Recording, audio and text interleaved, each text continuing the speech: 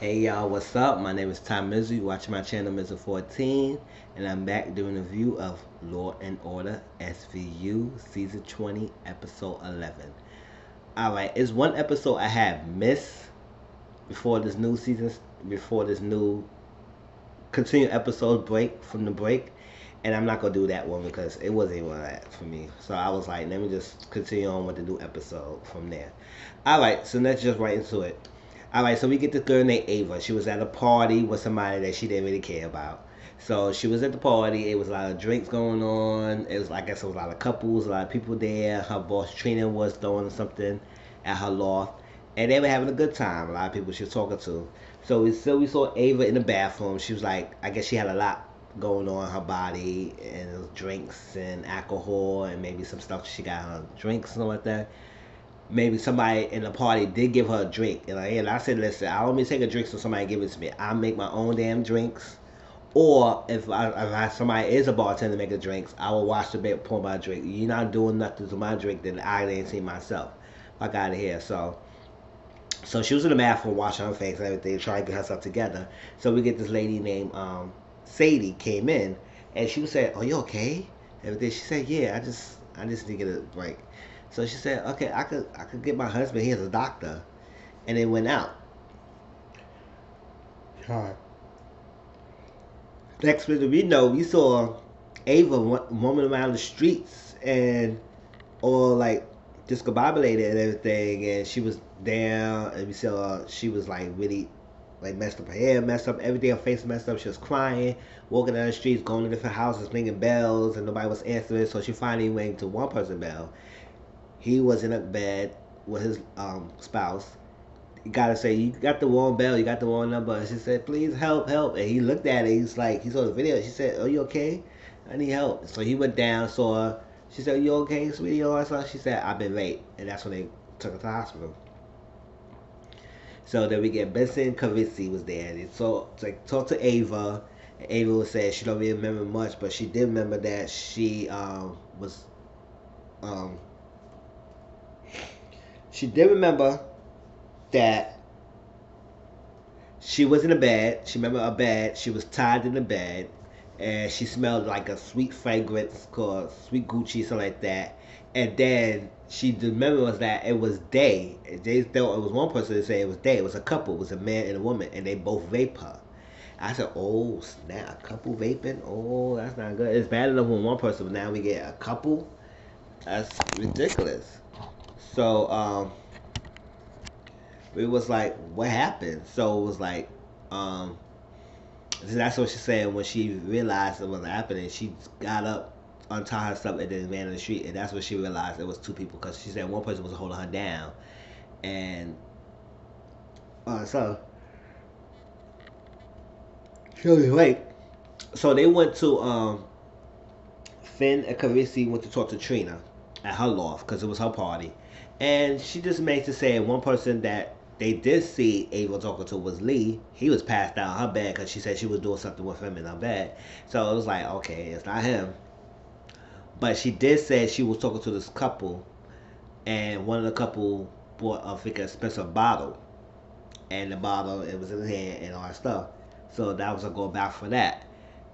They went back in the office, checked that it was the lead, so they're back to square one. But Rollins said, no, it's not back to square one. We found out who bought this bottle, and the credit card goes to this guy named Heath Barrett. He's a well-known plastic surgeon, a celebrity plastic surgeon, so he's well-known on television and stuff like that. And his wife named Sadie, I think she owns a bakery, so like that. And Ava identified those two. She immediately identified the guy and the woman. I said, yeah, they the one who did this to me. I had nothing else going by. They didn't want to do this. They did this. They found out she had a black BAC .15. I said, that's a lot of alcohol. And then they said she had drugs in her system. And it was like, wow. I forgot what the drugs was, but she had drugs in the system when she do that. So she was really like really out of it when she do that. So I can't imagine why she would ever consent to any sex, which I don't think she could even consent, because she probably would have been knocked out unconscious and had people who took away have advantage of her. So they went down and thought Carisi went to talk to, I believe Carisi went to talk to, basically went to talk to Heath, and Carisi, Heath, which is a doctor, and Carisi went to talk to Sadie. So, Benson was questioning Heath, and Carissa was talking to Sadie, and they both had similar stories. They both said that they met this lady. Well, Sadie met this lady in the bathroom. She saw her, I thought she said, "Let me take you outside because she needs some air." Sadie said she remember drinking some bottled water, and then she went out and she blacked out. So Sadie said she took her outside in the air.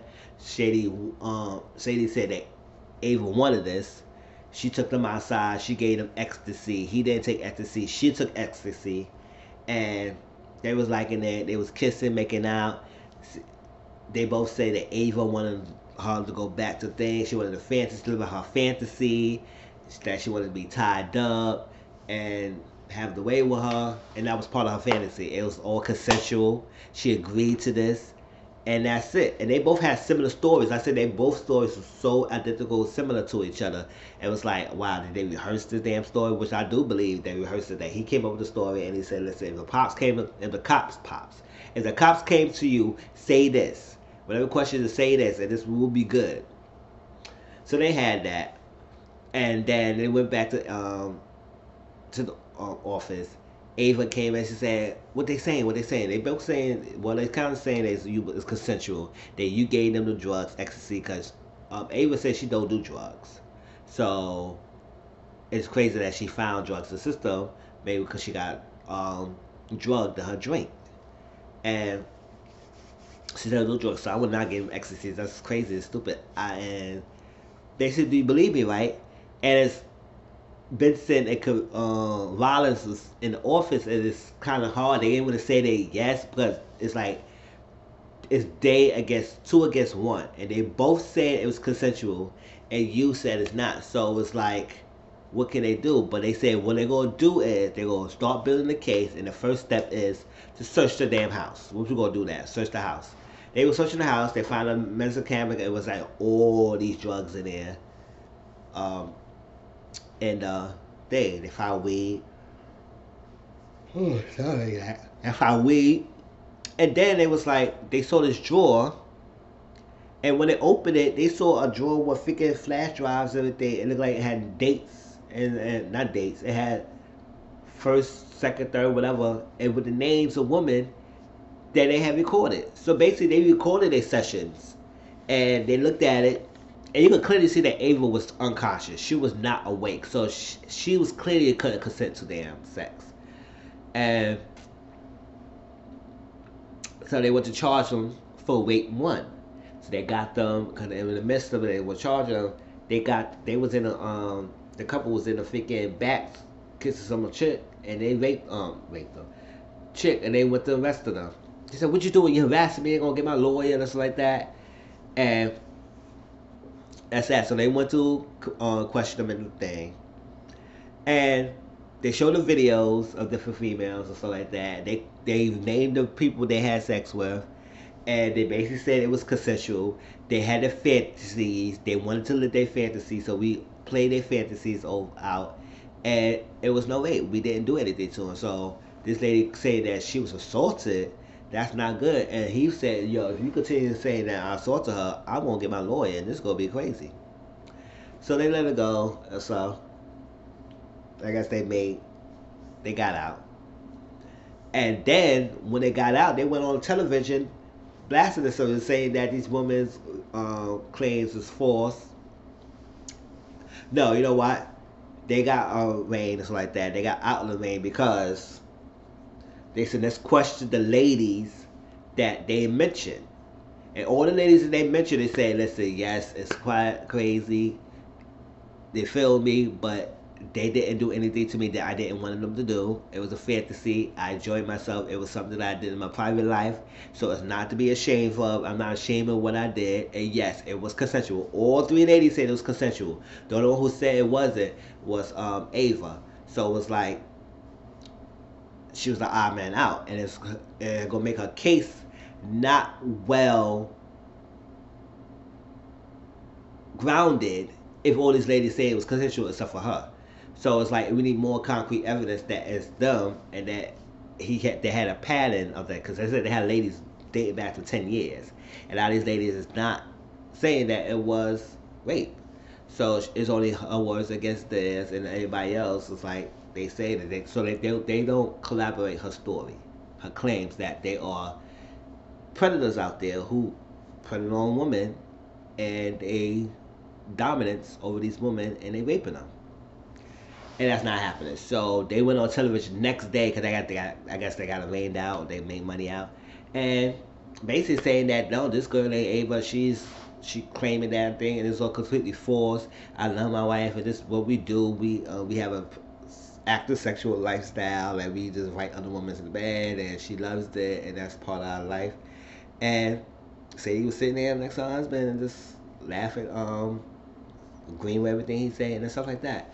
And I said, "Oh shit, I'm not saying he knew most of the talking." I said, Sadie," but Ava was not having it. She was like, "Oh my God, they make me at the bad one. I've been phone calls and phone calls. People calling me nonstop about this. Make me I'm the liar." And that's how they usually do. It's like sometimes when you, especially when you're talking to somebody who's well known and stuff like that, they make you feel like you wrong for coming out, speaking forward to speak your truth, and they ain't in the right because they a celebrity, so people don't think that they would have done that, and then you come out and all of a sudden and say they would done it, and it's like usually it's how sick and twisted this is. Most likely people will blame the victim than the people who blame the people who have done it, the abusers. So it's like wow. Especially when the people got money, and they would say, "Oh, she want fame, she want to be." That's how it is. That's how it is. They say she want fame, she want money, she want to be known. Why she would come out saying that this plastic surgeon who's well known, who does stuff in the community, and will say that this guy raped her, she's a liar. And she said, "You know what? Forget it. I'm not testifying. I'm dropping the thing." So no, get somebody else who will testify. So right then and there, you think that case would be like completely washed up. But Carisi, good thing him, he does a lot of dicking. Good thing Carisi, he's very thorough. And he said he found a encrypted video in her laptop, whatever, that is his laptop, that's showing a girl unbutton his pants by they gave her fellatio, it's like that. And the girl was like, was nowhere, it was very underage. Looked like she was like 14, 15 at the time. And he was going to med school. So if they could prove that he did this before med school or something like that, they could get him on something. So she said, go ahead. Go ahead with that. So I guess they questioned Lori, his like roommate at the time at the school. She said, "Oh yeah, I know him, man. He's very persistent and stuff like that. And since I didn't want to do that, he made his 5-course meal, and I wasn't there for it. So that was that. But he did was around this area when I used to live at, and she showed him where she used to live at, and stuff like that. I was like, oh, okay. And they were trying to figure it out. So that same video, I guess they saw the father. Benson went to see the father, and the father was breaking down. He was saying, "Oh my God, this is crazy. It was happened 7 years ago. She ran away. I don't know what happened. She told us one day at school. At the school that day, she never came back. My wife and I, her mother was like, she was so sick. We was like, we had a fake funeral because she thought she was dead. She never come home. We lost faith, lost hope. It's like it was no closure basically for them." And she said, Cece, well, her name was Cecilia. They call her Cece, and Cece and the mother was very close. She told her a lot of things and how they go by. We believe her and stuff, but that's what happened. It just never came back. So we just moved forward, but we never gave up. And then my wife died a year ago, and I'm still around. So it's like, what can be done? Because at the end of the day, it's like, it's no closure. It's still like an empty hole in our heart that we don't know what's out there. Is she dead? Is she still alive? What is it? It's like, I can imagine how you could you raise your child, and then your child just gone missing, and you want to know what happened. Like, no closure. You don't get to see them. You don't even know her body's still there, and she's still around somewhere. It's like, it's like a question in your mind. What if she came out? This is that happened. What are you making all these scenarios? Like, oh my gosh, what could I have done to protect her? What would happen? What was wrong? It's like I can imagine what the parents go through for doing all that, going through that with a child or children. So he was distraught, and it said it'd be better off that she didn't see this because she would have been devastated for that. And I said, yeah, it would be. So Finn and Carisi went down to the area and met with this lady, and they said, "Did you know the guy named Heap around undergrad medical school or something years ago?" And she said, "Oh yeah, yeah."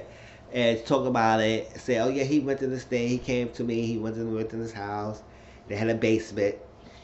They went to the basement. They showed a video where he taped the location at, and they said, this is right here." And they said, yeah. And then they saw a wall panel that looked kind of out of place. So she said, "Oh no, we had no repairs line, no line." So they tell her to go upstairs. When they ripped up the wall, it was a dead body. I said, "Oh my gosh, don't tell me that Cece, he killed Cece and put her in the wall and buried her in the wall all this long ass time and just ran away and never looked back." I said, "Oh, if this has happened, he's a murderer. Serious rapist and a murderer. Like a predator and a murderer. So like that. If they could get him in the rape charges, they could get him something else. Was a murder. So it was like, they gonna pin this." So they looked at this. They find that they went back in the office and said, "Listen, if this is CCO, we got him on it." But it turned to find out the follicles in the brush that the father gave Benson didn't match the bones DNA that they found. It was somebody named Mora. And so it's not Cece. It's like all that. And so it's like, she said, well, Benson said, "Yo, this video is compelling. Like, it's really convincing, so we could convince somebody else." So Benson could proceed to show the video to Sadie while Rollins talked to Heath and the lawyer. Cause you know the lawyer was like, "What you charging my guy for?" And he did this, and sex is consensual, and they had three-way or something like that. That's not aggressive war. I said, "Shut up." So Bob said, "Oh well." So basically getting through Sadie, and then he showed the video. She was like, "Oh no!" So like, I said, "No, he's not a murderer. He's like murderer, so like that. This not this. He's not this. All that craziness. Showing the war." He said, "No, he wouldn't do that." And then all the Mr. talking and going back and forth, I figured Heath was like a narcissistic kind of prick anyway. He was like all into himself. Like he really thought he got away. Like he didn't do nothing. This is that. Y'all doing too much. And they were trying to play it off. He said, do you ever make your fantasies, live in your fantasies? I can make it happen for you." He would say that to Wallace, and Wallace was not having it. And then she said, "No, he's not a murderer," all that stuff like that. What's that? And he would never do some underage girl or stuff like that. Not when you find out. And then Benson said, "Oh," she said, "Not when you're not gonna find out anyway." I said, "What?" And that's what Benson said. "Oh my gosh. Oh my gosh. It makes sense." She said, "What? You Cece?" She said, "No, shut up." I said, "No, you Cece." She said, "No, no, no, no, I'm not. No, no." She said, "You are Cece." And come to find out, that girl Sadie, who his wife so was Cece, the one that 14 years old at the thing. She groomed her, changed her look and everything, plastic surgery, all that stuff to make her wear how he wanted her to be. And Benson was trying to crack her down. So Cece, and it's funny, cracked down and say, "Yo, it was another lady before me, and he because she was going like, oh, he loves me, he wants me," and so like that. I'm trying to feel beautiful and everything. He said he loves me. She said, "If he loves you, why he keep bringing women into your bed? Like, why are you doing this? Why you protecting him so much?" And I said, "That's true. Why you protecting him a lot?" And she said it was one day. He said it was a girl named Mora, and what that would happen. And then the next day when she saw him passionate, she started whacking with Mora. He said she ran away, not knowing that he freaking killed Mora and buried her behind the wall in the house, and never looked back. And guys realized it was like good. That's what this is saying. Yo, he make you feel like how woman. He make you play with your insecurities to make you feel beautiful. He trying to perfect the perfection of a woman, and he knows it's just never gonna happen. He trying to make it better. So that's when he got bored of you, he got bored of Mora when she didn't get what he wanted from her. He killed her. They got with you, and then he got with you. He groomed you the way how he wants you to groom you, fix you up, and that's how it is. Like they get you young and they groom you, psychological, mentally, emotional, physically, so you can be dependent on him. So Sadie, who was Cece, who's the one away 7 years ago, figured it was falling for his trick, falling for him. Like it was everything about him, and so she was still sticking up for him, till she broke. And it was like, we can't do this. It's like that, and she said, why is all this going on? She said, cause I want to be beautiful, and that's all she ever thought. She was like, she didn't feel like she's beautiful, cause she said the guy she crushed on, she was never the it girl in high school, cause that's what I think her father said, that she was never the popular girl. Or I think the girls Lori said. One of them, somebody said that she was never the popular girl in high school. She was trying to fit in and all that stuff. So she had this crush on this guy. But that didn't happen. So I guess she went to this guy named Heath, think he gonna like her. It was like full of her lies, telling her, oh, she beautiful and that's all she wanted. Cause she always wanted to feel beautiful, want to be felt wanted. And I guess she felt wanted. She started doing this thing that he wants. Figure put woman in the bedroom because he got a board of her, and when he didn't want to do much, she brought on the woman to put in the bedroom. So it create this fantasy and create this thing of his living his life, and not all about her. And then Ava was behind with violence, and she saw everything. She said, "Oh, I feel for her. I feel bad, I feel crushed." But then it gave us an inspiration to say, you know what? She said, "I feel terrible for her, and I will testify." She said, "Oh, good, good." And she said, "If you let me help you or so, I could get a deal if you go testify." And I guess that Cece will testify against Heath, and they get her a deal. So I was like, wow, that was a plot twist as it is. And they didn't know that that one-way girl, they found at that video that underage girl was Cece, that he blew up and just changed her. And she just came dependent on that guy. And he was very narcissistic. He said, "Oh, I make the girl who I want to be, an imperfection of fantasy, not carry out, all that stuff like that." And he said, "You got nothing on me. I'm getting out." She said, "Sit down." You said, "No, I'm getting away." He said, "No, you're not going away for that. You going jail for murder. Sit your ass down." And got sat down. He sat his ass down. So, Sadie, she was in the jail there. They got the father came down. He said, "I want you to see or something." He said, "I think it's beneficial for you to see." it. And then he saw her, because he was looking at Bessie and said, "Who was this chick? Who was that?" And they looked at it and she said, "Daddy, I'm so sorry. So sorry." And she started breaking down, crying. He said, Cece, because all this time he thinking his daughter's dead and her daughter's still alive. And he said, "I'm sorry, sorry." He said, don't be. I'm here for you and everything. That was a touching scene. It was a touching scene. I was like, finally, they got some closure.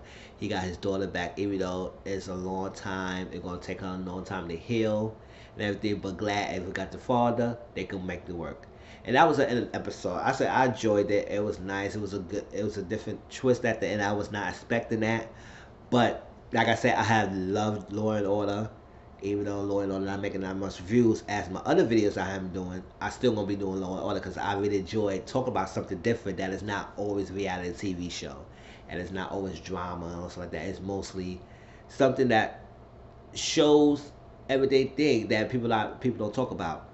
People get raped constantly, sexual assaulted. It comes to all shapes and sizes, couples, singles, heterosexuals, homosexuals. It comes in all different shapes and sizes. Sexual assault had no discriminations, so it's really touching, and I like how they tell different stories and a whole spectrum that could range from a lot of things.